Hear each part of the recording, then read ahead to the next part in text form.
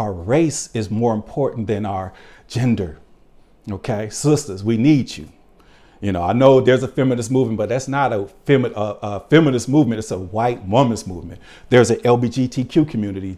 That's not an agenda for black people. That's an agenda for white gay men.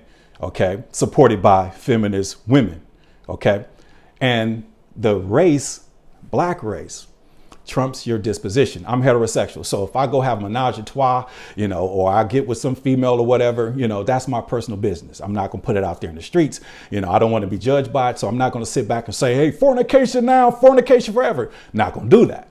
So who you sleep with, who you love, who you be with is your business. There's nobody judge you. God loves everybody.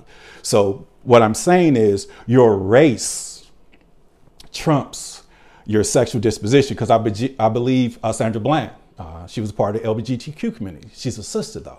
Okay. Now, if 5 black gay men are walking down the street, all they see is 5 niggas. They don't see 5 gay men. Okay. So that's why black is more important. And I'm gonna go ahead and close with this. The public lynching, the public lynching, the lynch mob mentality that we should not have. It's time for sympathy and compassion, not for R. Kelly, but what they're trying to do with our race. Because in the year 2019, it's significant because it's exactly 400 years, okay, of the transatlantic slave being here. From a biblical perspective or prophetic perspective, the Bible says Abraham's seed will be stolen from their land and they will dwell in a foreign land for 400 years, and say approximately. And you can find that in actually the apostles, and you can find it in Genesis. It's in there twice. So it's a biblical curse. So this year, August 20th, the curse will be over.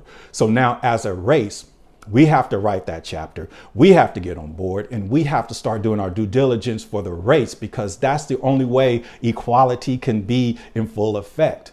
Because the illusion of it, you know, when you put leaders and fallen soldiers and put them, make them icons, you know, and to somehow give them a street and brainwash us into making us think that, you know, we've overcame, but we haven't overcame until we have, you know, from a financial perspective, you know, banking, produce, manufacture, distribute. You know, we should be able to have jobs for all our young boys in high school that's getting out of school. We should be a part of the future of America with the apprentice programs. Our public schools should be having some type of coding from K to 12. We need to be a part of the operation moving forward. And the only way we could do it is if we support our race, because united we stand and divided we fall. So divide and conquer. So African American is a racial slur to me because it disconnects me to every melanated person on this planet. It disconnects me because there's Afro Latinos, there's Cubans, there's Puerto Ricans, you know, there's Indians, there's all types of black people on this planet. That's our brothers and sisters. But when you say African American, that's the disconnect.